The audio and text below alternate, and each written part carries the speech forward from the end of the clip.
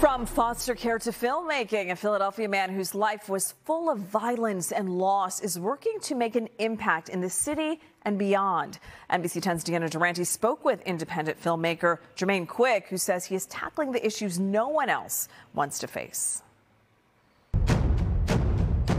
I'm hoping that, I would say, the universe, the world will wake up to the fact that independent films are the lead with Hollywood. Jermaine has a reason to champion independent films. I'm excelling because this is my passion. This is what I love to do. Philly born and raised, has been making indie films for more than a decade. My first film sold out 100 seats. Fast forward to now. Our last film, Heartless, which talked about mental illness, was played in Philadelphia and won this award. His films are to entertain, but tackle those issues we don't like to face, he says.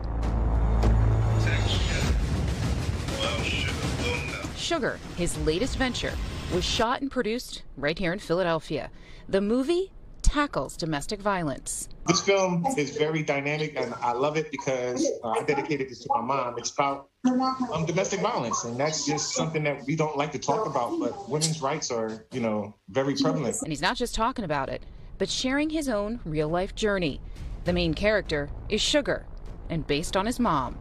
My mom was a product of domestic violence, and I lived to tell it because she passed when I was 19, but she's was a product of rape, and that's how I got here. So I've kind of just used my life as a vessel to do positive things, and film has been one of those things. And I always wanted to tell my story through these films. The film focuses on those issues, but it has a bit of a tall tale to it, a fantasy life as to how other women can help out each other. I wanted to give our mom a superpower, so I allowed Sugar, which is the name of the movie, to feel like she was empowered to fight against that type of thing. And while the character Sugar is helping the women of the city and the world take back what's been taken from them, says the movie will hopefully open our eyes to what we don't want to see. And I don't want to give out the main story. And neither do we.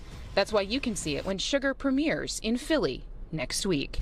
Deanna Durante, NBC 10 News.